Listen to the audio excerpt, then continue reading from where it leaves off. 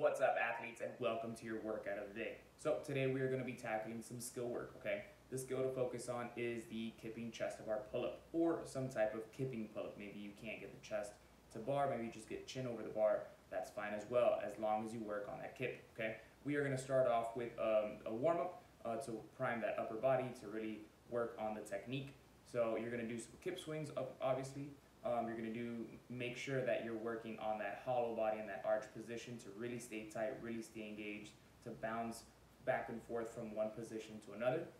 You're going to do 10 reps of a supinated bicep curl. That is, the palms is going to be down, that overhand grip. That's going to be for the biceps, yes, but also to work that grip, to work those forearms, okay? It's hard to do a pull-up, let alone a kipping pull-up, if you don't have the grip strength to hold on to the bar. So while simultaneously working your biceps, you're going to be working that grip. It's going to be with an empty barbell. Then you're going to continue working on your grip and also continue to work on your shoulders and your pull via an inverted body row. That is, you're going to set a barbell quite low, probably somewhere about hip height.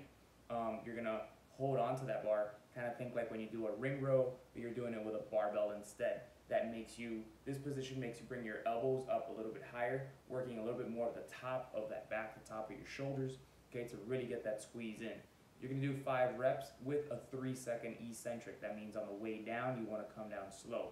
You pull up fast, you work your muscles, you get your chest to the bar if you can, and then on the way down, you slowly bring yourself back down to your arms are fully extended, and then you pull yourself back up. So you're going to be doing 5 reps of that, okay?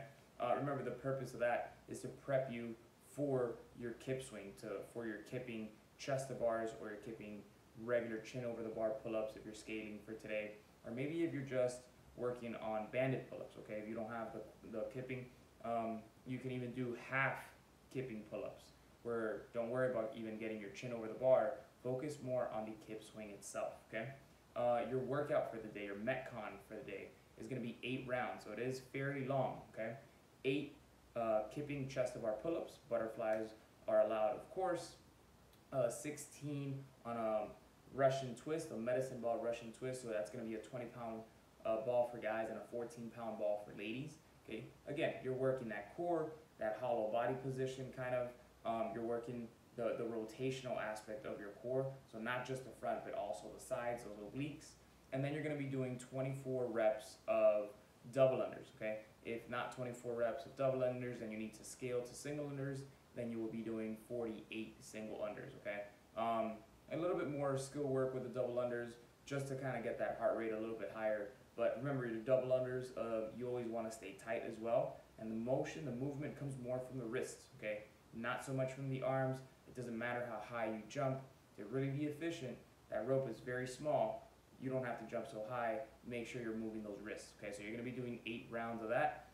Make sure that you wear your grips for today, okay? But that grip is going to get a little bit beat up. So strong hands, but you know, over repetition, over and over, it can't rip your hands. So grab your grips, and if you don't have any, we actually have some for sale now from Bear Complex. So you can ask one of your coaches about that. And yeah, have fun for today. I hope to see you at the gym, guys. Skill work today.